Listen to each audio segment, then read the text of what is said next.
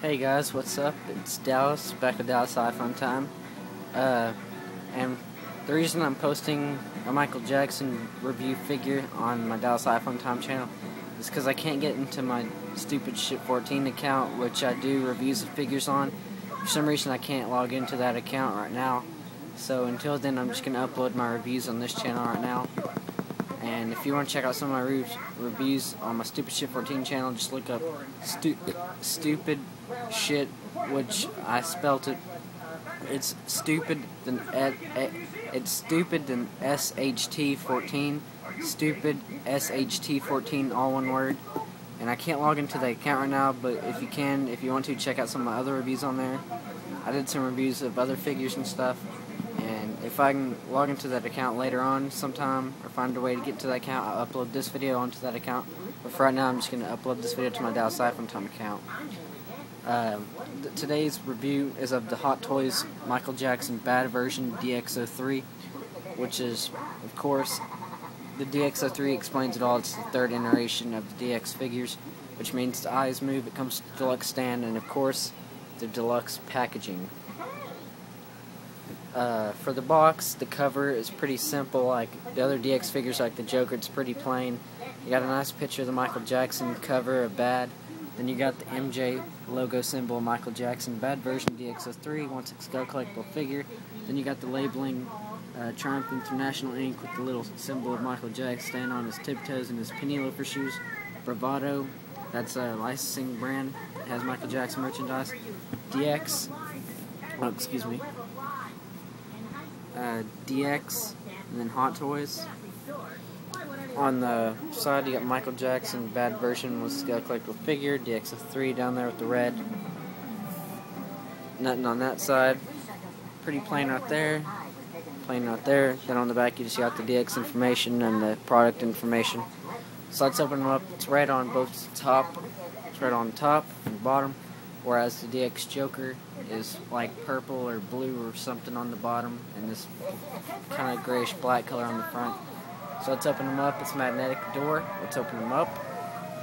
Here on the side, you got an album thing with some writing talking about Michael Jackson and earlier, and about the Thriller album and his other songs, Beat It and Billie Jean, stuff like that. So this is Michael Jackson Bad version with scale collectible figure, same thing. Right here, you got information about the Bad song, 1987. Try to for this. If you guys want to read that, just pause the video and read it if you want to, because I gotta try to make this video as quick as I can, because iPhone 4 is only recorded for so long before I can send it to YouTube. Here you got like it's not a real record, but it's like an imitation of what a real record would be, I guess, of Michael Jackson Bad version, I guess. And it's actually got, if you can see that, some lines going on the record to make it look like a realistic record, but on the back it's plain just plastic. And that just fits right there, and it has a foam covering. And if you want to actually get to the figure itself, you pull this little red slip right here, like if you would on the Joker DX or the Batman DX, or whatever, probably. Here you got the figure itself. Let me put this stuff to the side.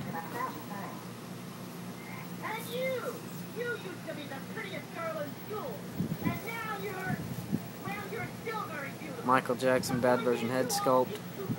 And if you guys want to read that, or pause it to read it, you can do that. Here you got the figure itself, Michael Jackson Bad. Now, when you purchase this figure, it does not actually come in the Dirty Diana outfit already. The Dirty Diana outfit comes in the very bottom in the little package slips. And surfing here, the TV in the background, but I'll try to get over that. For right now, I have the Dirty Diana outfit on, but when you get this figure, it already comes in the Bad outfit. There's the belt around his waist. There's his Bad pants. His glove with the spikes. His other glove with no spikes. Let's, before I take the figure out, let's go on what the other stuff has. Put it off to the side.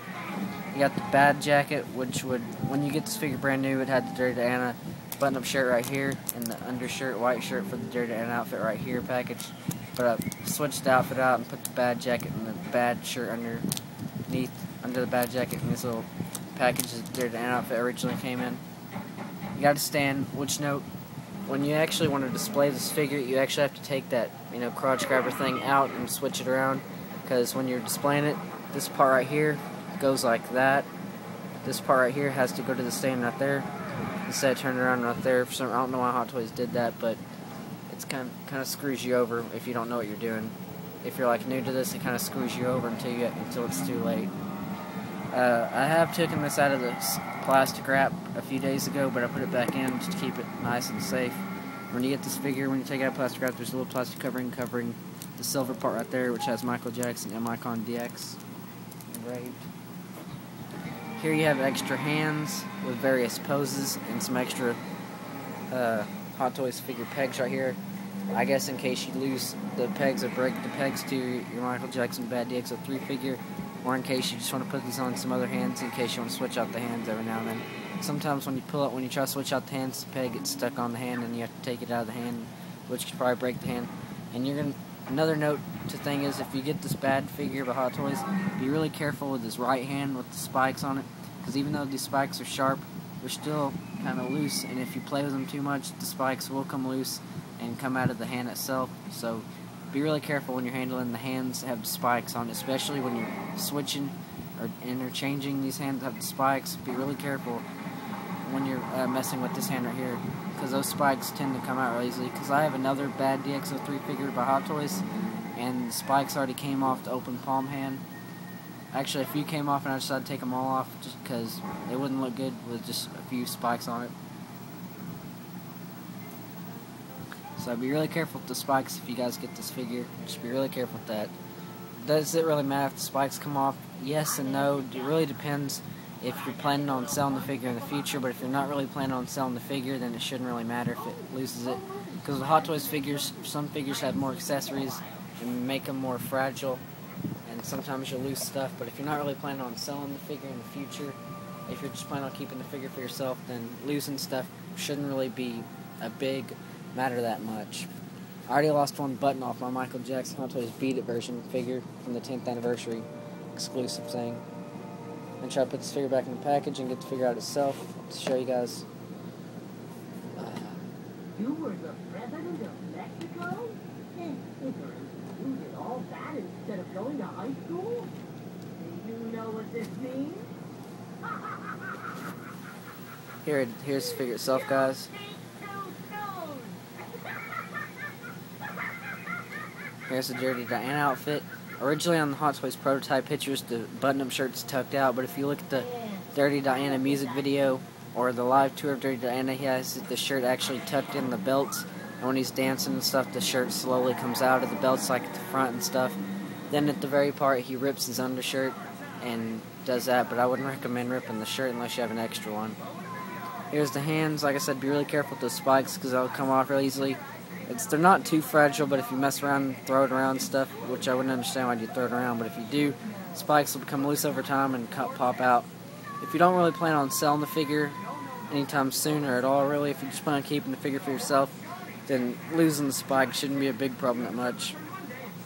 Knowing that you can get the extra accessories on eBay, but most of the time it's from Hong Kong, and I'm not sure if Hong Kong's contaminated by Japan, but probably not. But usually on eBay you can get Hot Toys accessories without having to buy the whole figure new again, or used, whatever comes up. I mean, this figure's like crazy accurate to the video, guys. I mean, I'm not an expert like showing how accurate it is, but it's crazy accurate as far as I know. Got that white thing on the side.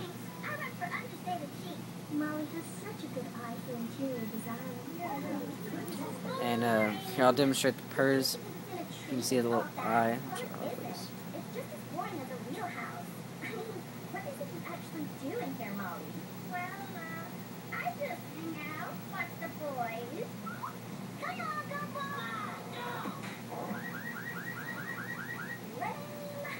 There we go, you guys can see that really good. And this is a really dead-on face sculpt on this figure. It's a real big improvement over the Thriller figure. I mean, the Thriller figure is really accurate too, but this head sculpt is just really nice. And looks just pretty much just like him in the bad video.